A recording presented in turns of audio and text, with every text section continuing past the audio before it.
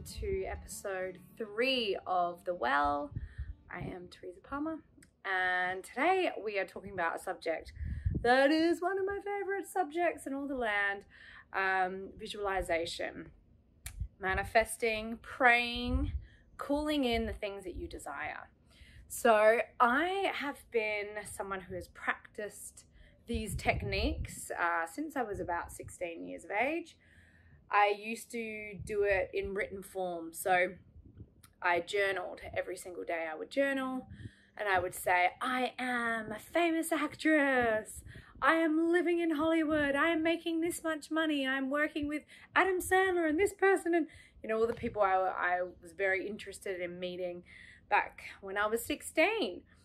And I like to believe that all my efforts into this journaling and to really sitting in the feeling of my dreams helped to bring me to the place that I am at today. So I have done that at various stages throughout my life, but usually once a year I spend a dedicated amount of time writing out my intentions, setting my goals. A lot of people do this around New Year's Eve. I would always do it at the top of the year as well. But whenever I feel just a hit of intuition that now's my time to call something in, I will take the time out to sit in a meditative space and really think about the things that I want to bring into my life. I'm a big believer in this, and I know that sometimes people rub up against the word manifesting, but I also think that it's the same thing that my mum does. My mum's a Catholic woman. She's a very religious woman. She believes in the power of prayer. I identify with that, but instead of using the terminology prayer, I use visualization and manifesting, and oftentimes I use the dialogue calling something in. So I have been listening recently to a wonderful philosopher who's been around for a very long time. He was kind of the godfather of this movement.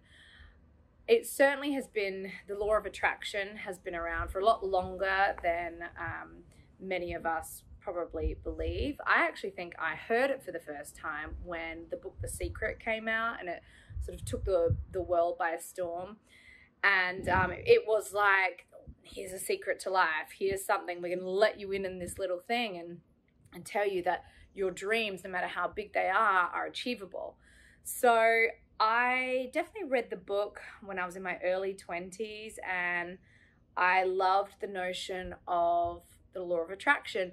While I found the book fluffy at times, the actual concept was really interesting to me. So recently I have been delving into the works of Neil Goddard, who's a brilliant philosopher and a spiritual teacher, and I find his words really inclusive, and I feel like it's attainable. The things that he talks about, he can do it in a way that oftentimes I just need it to be broken down in a simple format. Like, what are the steps? What are ways in which we can call things into our lives? How can we be guided to practice that helps to massage those ideas? So something that Neil talks about a lot is living as though you're in the end. What's your end feeling when you've attained that goal? So let's just say, I'm going to pick one of my goals.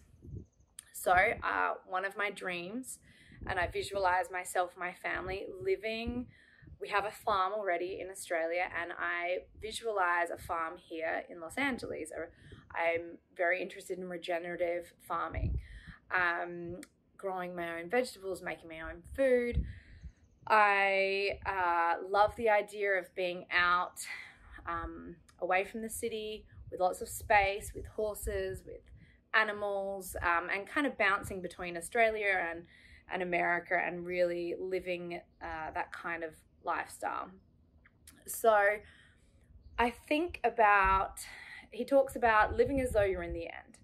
So let's say I'm in that place. What does it feel like? What's the feeling like to be sitting in that reality, to be sitting in that dream? It feels amazing. Seeing my kids happy and frolicking and everyone's getting along really well, and we are freed from any financial stress and burdens.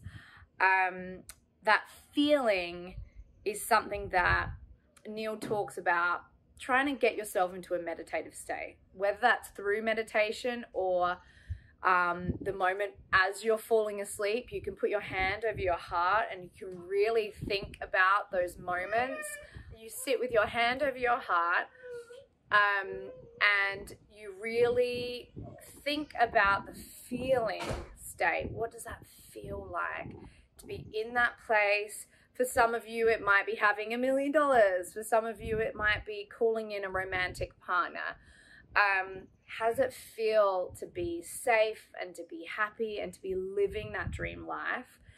And really sit in that feeling and believe it to be true. I think that's one of the most important things, and ways in which I think in the past I can go back and have a look that I was subconsciously blocking myself from calling those things into my life, because there was self-doubt. There was a moment or moments where I would be thinking about my dream and thinking about my career and the people I could work with or the people I could meet, and I'd be like, oh, well, that's not reality. I don't think I could get there. And like, oh, I hope so, but I mean, it's a bit of a long shot. All of that negative thinking, it negates the practice of knowing what your dream is and understanding that it is in your right to have that dream. You can have that dream. No dream is too big. The self-doubt really gets in your way. And Neil talks about that a lot. But so many different blogs that I've read and books I've read, and so many different people who really enjoy this aspect of life talk about how the most important step is liberating yourself from the need to have this goal achieved, and freeing yourself from the critical voice that it won't happen to me or I don't deserve it. Actually, all of those things will hold you back. All of those thoughts, which are very human thoughts, will hold you back. So in some ways, setting an intention and working towards a goal can be challenging without having the self-doubt.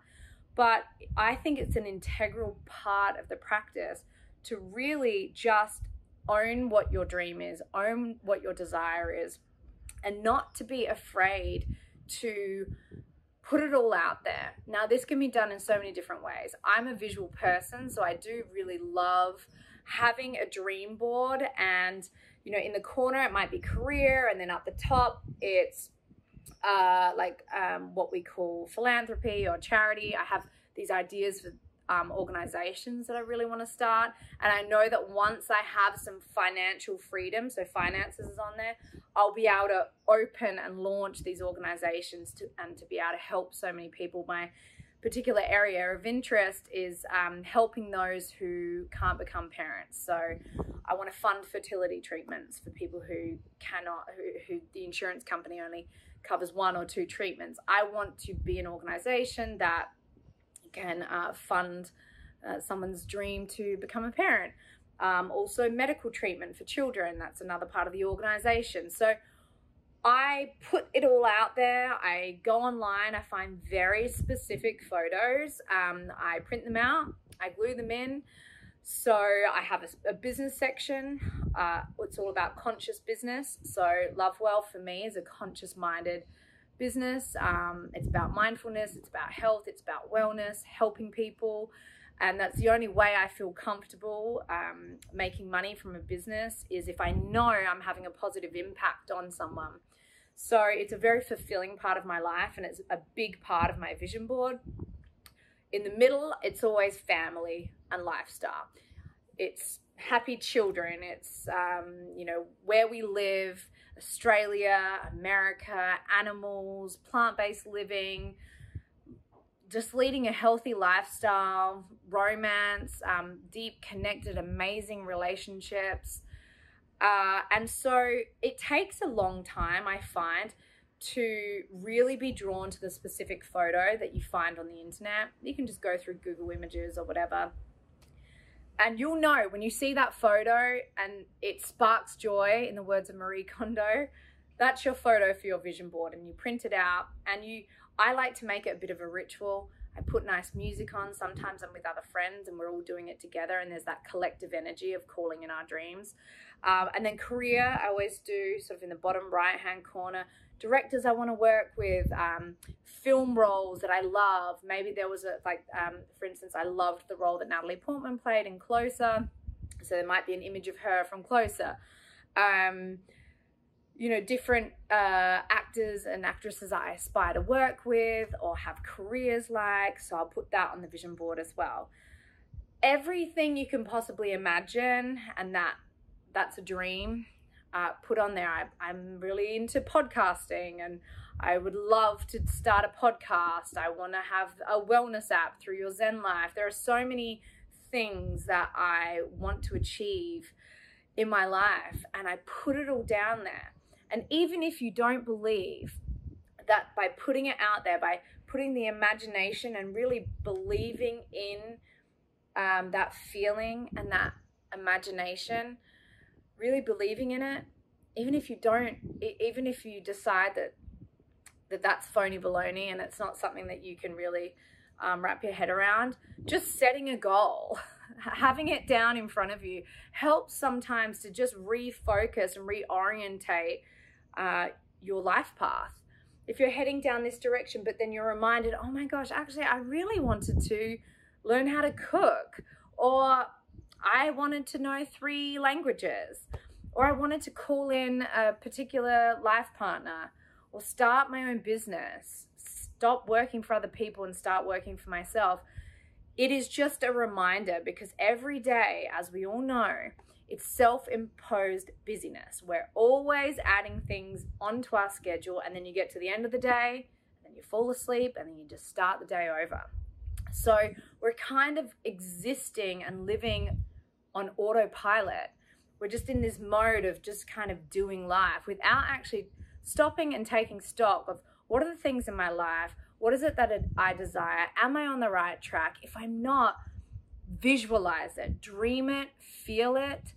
It doesn't have to be a vision board. You can write it out. I'm a huge writer. I write them out. I call them made manifest. I write it all out as if it's happened. Living as if it's the end, as Neil Goddard says. Feeling what it feels like to be in that place, to have all those things that you desire to have. Mark and I talk about all the time, once we reach financial freedom, once we're in a place where we're both making really great money and we don't have to worry about all the things that you have to worry about when you're working and hustling, and you got a big family like us and big expenses, we always talk about how amazing the feeling will be when we are able to use our blessings to be a blessing, to create these organizations, to help other people, to pay off people's mortgages, to be in the position to be able to affect change the way that we really want to. And when I sit in how that feels, it feels incredible. And that is what Neil Goddard talks about, is just be in that feeling state, believe everything that you're calling in. And thank you, Izzy just made us dinner. And it's okay to be vulnerable, but please eradicate the self-doubt, liberate yourself from thinking that none of it will happen, or that you're asking for these things from a place of lack, of not having. You have to be contented and grateful with where you're at and how your life's going. And then from that place of abundance, you can call those beautiful things into your life, and no dream is too big. All right, guys, that's it from me. Mwah!